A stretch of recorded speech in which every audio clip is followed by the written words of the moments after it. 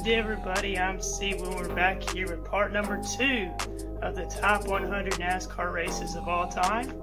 I'm Christian Wilson, also known as Savage NASCAR 2, and let's get right into it. Qualifying was rained out for this event, so practice speed set the starting grid. Casey Mears started on the pole on a cold night with temperatures in the 50s for the August race.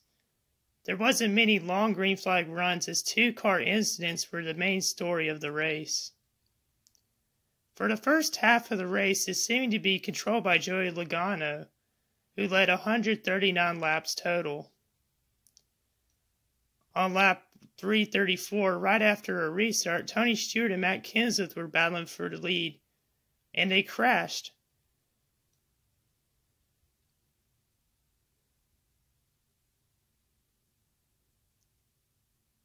After exiting his wrecked number 14 Chevy, Stewart threw his helmet at Kenseth's car while he was exiting pit road. The throw was on target and the crowd roared. Joey continued to lead until lap 348. With under 70 to go, Regan Smith turned Danica Patrick into the wall. Danica then tried to confront him while he passed by under caution. Denny Hamlin and Carl Edwards battled for the lead in the end. With 39 to go, Denny Hamlin got by Carl Edwards for the final time and got his first career victory at Bristol Motor Speedway. Jeff Gordon and Brian Vickers finished 3rd and 4th. There was a total of 22 lead changes and 13 cautions in the race. Coming in at number 89 is the 2003 Aaron's 499. Held on a Sunday afternoon with temperatures in the upper 70s on April the 6th. The race started off in unexpected fashion. On lap number 4, Ryan Newman blew a tire in turn 1 and hit the wall, while almost rolling over as 26 other cars piled in. Newman's car was briefly on fire. The wreck also included Rusty Wallace, Jerry Nadeau, Ricky Rudd, Jimmy Spencer, and more. Dale Jr., who started in the back because of engine change, received some front damage. Throughout the race, Dale had to pit multiple times to fix his left front fender that kept coming loose, and the team had a hard time getting the tape to hold in place. He was able to work his way back up to the front, almost dropping a lap down, though, at one point.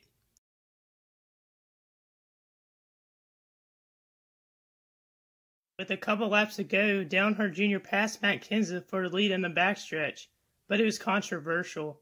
It appeared he went below the yellow line in an attempt to improve position. As the cars were racing down the back straightaway, Kenseth made a lane change after trying to block Jimmy Johnson going low. Earnhardt was on the inside, well below the line after passing Kenseth. NASCAR ruled that Earnhardt was forced below the yellow line, giving Dale Earnhardt Jr. the win. It was his 4th in a row at the track. It was the 41st running of the 600-miler on Memorial Day weekend.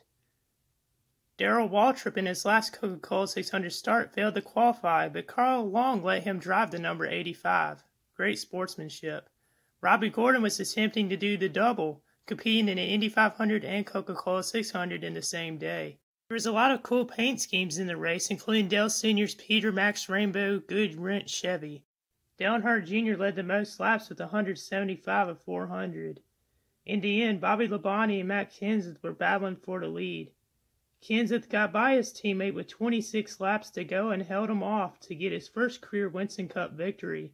Kenseth became the 11th different winner in the first 12 races of the 2000 season. A crowd of 94,000 was on hand for this one.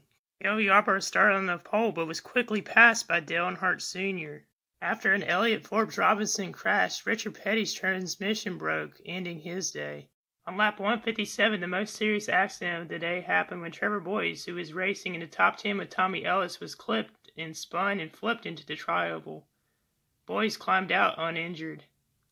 On the final lap, Earnhardt intentionally dragged the brake entering turn 1, but he got a massive run and slingshotted past Terry Labonte on the backstretch to take the win. Buddy Baker finished 2nd, Labonte 3rd, Allison 4th, and Yarborough 5th. It was his 2nd year in a row that he won the race, and he won both races with last lap passes. Pole sitter David Pearson of the first 17 laps before Buddy Baker got by. Rick Newsom spun on the 10th lap, bringing out the first caution of the race. Cody Yarborough blew an engine 5 laps later and finished last. With 17 laps to go, David Pearson and Benny Parsons were battling for the win, and they both got together and crashed into the wall. Opened the door for Bobby Allison, and he held off Darrell Waltrip at the line by 1 car length to take the win. It was his second win of the season and the first at the track since 1972. This next one may come to a surprise, but I think this one deserves to be in the top 100. The 20th race of the 1951 season was held on August the 12th in front of 16,352 people. The race was one of the most important at the time because Bill France took NASCAR's unique brand of stock car racing to the doorstep of the automotive industry. To his delight, the automotive executives became interested in the sport after watching the race. Well, cars dropped out with mechanical problems, including the fabulous Hunted Hornet. On lap 130, a huge crash on the back straightaway blocked the track. 10 cars were involved, and cars were still racing despite being almost completely junk, including Lee Petty's car. Look at that thing. In the race, Curtis Turner and Tommy Thompson battled for the win, but they both crashed into the wall. They both continued, but Turner's busted radiator did him in with 17 to go. Thompson went on to win the race. As NASCAR grew, more manufacturers became interested in the sport and became involved. Where would we be today without this race? Pole-sitter Ken Schrader and Mark Martin traded the lead early. Jimmy Spencer encountered problems early with brake problems. He miraculously recovered to finish 7th. Morgan Shepherd, Ernie Irvin, Dale Jarrett, and rookie Jeff Gordon spent time out front in the race. Dale Earnhardt fell a lap down after spinning on pit road and got into Greg Sachs, spinning him with 73 to go. NASCAR penalized him in pit road for 1 lap, much to the displeasure of the team who protested the penalty. It was Senior's 3rd penalty, but he came back and took the lead with 39 to go from Irvin to win his 3rd Coca-Cola 600 and his 2nd in a row. Before the race, a drunk fan stole the pace car and went around the track twice before police formed a blockade and stopped him. It was the 17th race of the season, and Bill Elliott won the pole with a speed of 209 miles per hour. The lead changed hands 49 times among 26 drivers. The first time in racing history a race had seen over half of the starting field lead at least 1 lap. On lap 160, Bobby Hillin Jr. tagged race leader Harry Gant and a wreck broke out. The mad scramble for the lead, and Sterling Marlin got into Bobby Allison, breaking out another multi-car wreck. Tim Richmond got by Sterling Marlin from 2nd as Hillin won his first career Cup Series race by 3 car lengths. At the time, he was the 3rd youngest driver in NASCAR Winston Cup history to win a race, and went down as one of the biggest upsets. 48th running of the historic Labor Day weekend race at Darlington was a steamy one. Dale Earnhardt blacked out on the first lap, causing him to fall off pace.